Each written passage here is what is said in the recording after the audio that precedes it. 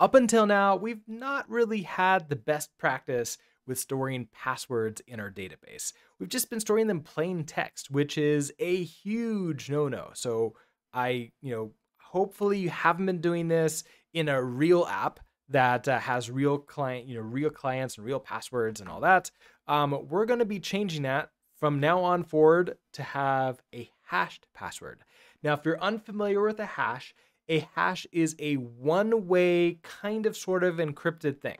Now, what I mean by that is encryption means bidirectional, meaning that somebody can decrypt it and get the original value out. A hash supposedly only allows you to hash something, to turn it into basically some garbage value that you don't really care about. The hash algorithm can sort of like figure things out.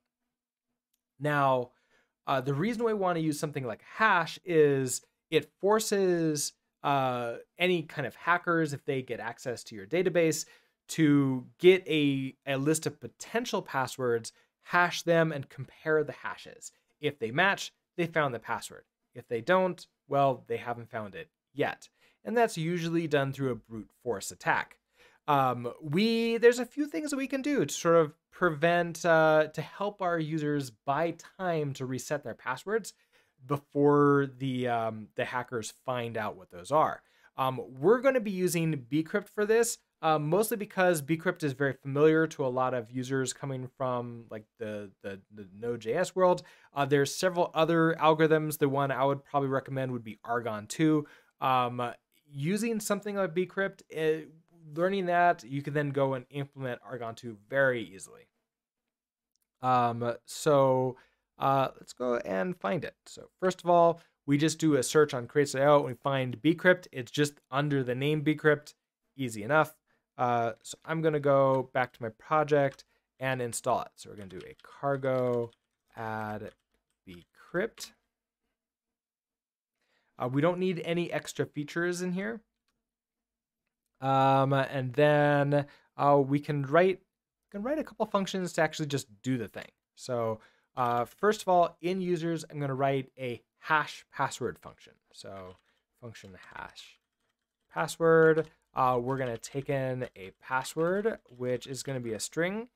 I'm okay with taking ownership here because I don't want this password to be available anywhere else in my application. By taking ownership of it and then just destroying it at the end of this, I couldn't use it unless I cloned it when passing in, which will be very obvious. Okay, so we want the hash password, please. We're going to take in the password. We're going to return a result of a string for the hash, and then also a status code in the case that this is failing. Okay, great. All right, so we're going to use bcrypt hash, pass it in the password, which does take a full string, the cost. So how much do we want this to do the cost? If we do something like an 8, it's going to be super fast to hash the password, and our users won't notice any time delay whatsoever. But it also means that if a hacker gets their hands on our database, and they're using a like a rainbow table or a lookup table to like find and check like millions of passwords, they can do millions of passwords per second. So 8 is probably not the right one to choose. But at the same time, if we choose something like 31, it's going to be many days before each password is hashed. And our users don't have time for that. They don't want to like each of them have to wait for 31, several days, probably weeks before their hash is done. Let's choose something a little bit lower. 16 is still a long time. That's actually quite noticeable. I'm going to choose 14 for this. Okay, so if we do that, now hash returns a bcrypt result, which is not, we want to convert that into this other result. So let's do our map error. we do have this error, and I want to turn this into a status code of internal server error. Okay, so we're happy with hash password. Now we also want to just, while we're here, write a verify password. How do we like know that the password is correct? Well, we're gonna rehash it and compare them, but we don't need to like write that ourselves. There's a verify function that bcrypt gives us. So we want function verify. Let's call this verify verify password is good. We're going to take in a password, which is a full string, take in ownership again of it. I want that plain text password in my code as little as possible. Sorry if you hear that. My cat is right next to me and he's playing with a little toy. And then we want to bring in the hash also. And a hash is going to be a stir. That's fine for us to have. And we're going to return a result. This result is going to have a Boolean and then a status code. So it's going to be true or false of whether or not you're allowed in, or just like internal server error that something terrible happened. Okay, so we're going to do bcrypt verify. We take in the password, which is a string. We take in that hash, which is a stir. And we do need to do the map error. We have error, and we have status code, internal server error. Okay, and we return that. So now that we've done those two things, we should be able to implement passwords here. So, sorry, hashing the password. So in create user, before we set the user here, I just want to, we'll do this right here. Password, instead of request user password, let's just do a hash password and pass in request user password like that. And we do need to question mark you. Okay, so we're happy there.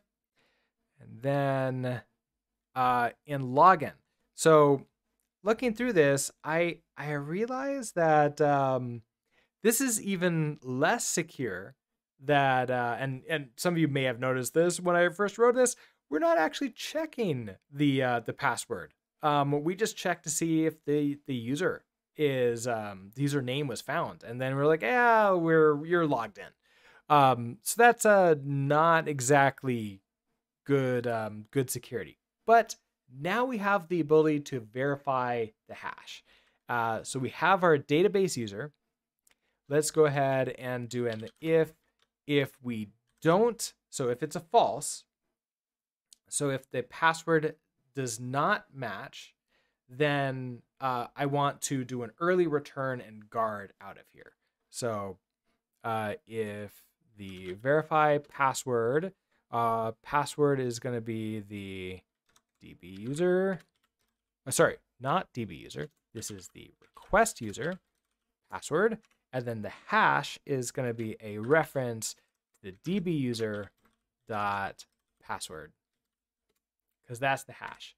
So if you don't get verified, if you're a false, that means the password does not match into the hash. We are going to do an early return error, status code, unauthorized.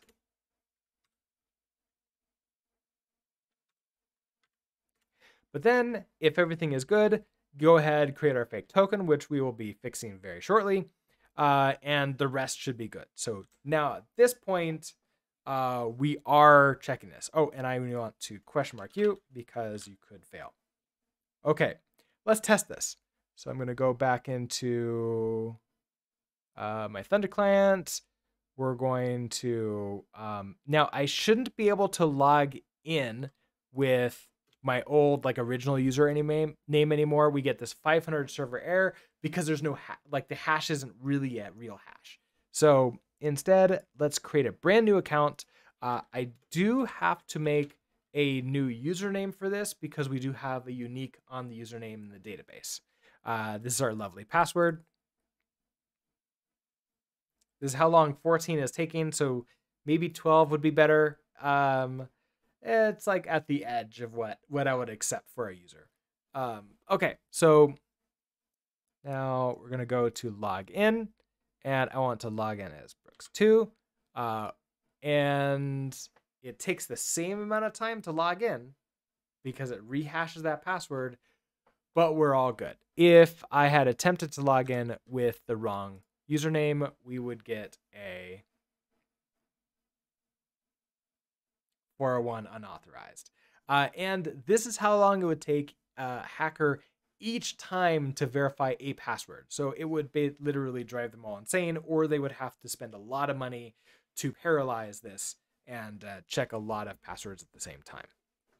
So this is how now we have secure password checkings, because we're no longer storing the passwords in plain text in the database. Again, you don't have to use bcrypt. You can use any of the other sort of hashing algorithms. Argon 2 is another great recommendation. So with that, I hope this was helpful. Have a great rest of your day, and I'll see you in the next video. Bye.